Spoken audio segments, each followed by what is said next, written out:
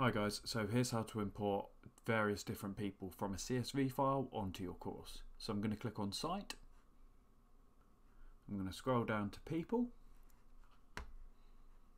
and I'm going to click on Import Users.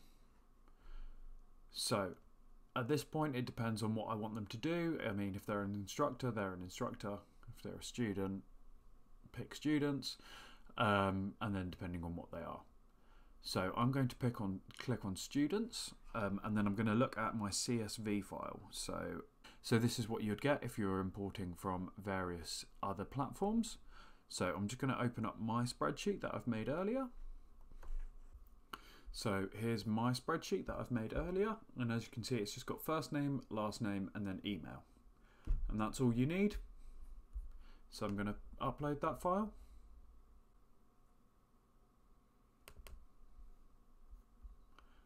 And then we're going to click Next. So as you can see, we've got first name, last name, and email as the column headers, and these are the fields. So this is what database it will upload it in. So you can add in phone number as well, or you can skip the column, but let's just make sure. So first name will lead to first name. There we go, I've got first name in this column. So Zenler will upload them as the first name. Last name, again, so CSV column header last name. There we go, that is the last name.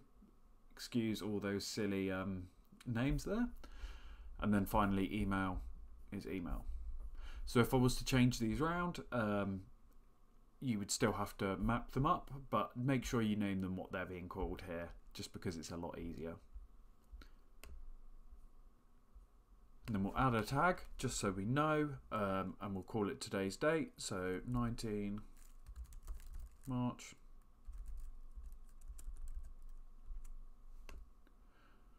And we'll put them into my Getting Started with Zenler course, and we will leave that funnel alone, but depending on where your funnels are, you might want to put them at different positions because they're not new users, they're existing users that you've just transferred over.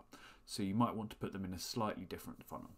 I'm not going to send them a notification, but you should, realistically, just so they've got all their login details. And that is just to make sure they can receive emails and products about your special offers. But because I work at Zenler, I'm aware of all our special offers and our products. So I'm just going to click Finish there. And then the system will send you an email once it's complete.